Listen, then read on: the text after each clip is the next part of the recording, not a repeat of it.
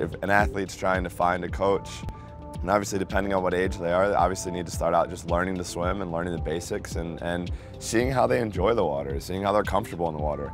It depends on what personality they have too. I mean, that's something that's so big. Like me, I'm stubborn as hell and I need to be pushed and you know, but I also know, and he knows as well, if I get pushed too hard, you're gonna hear it and you're gonna see a big pushback.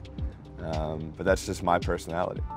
I think you look at your coach as a teacher, not just somebody who puts something up on a board and then you just go up and down for an hour.